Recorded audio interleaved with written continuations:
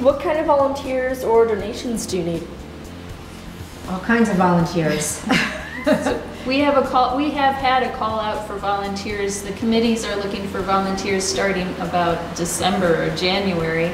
And on the day of, we have a lot of opportunities for young people if they want to come and help out at some of the booths. We have directing traffic, we have handling water sales and helping with the book wagon and helping bagging goods for the White Elephant, which I'm not sure we mentioned. The White Elephant is our portion of Sort of used treasures. Yes, used treasures, right.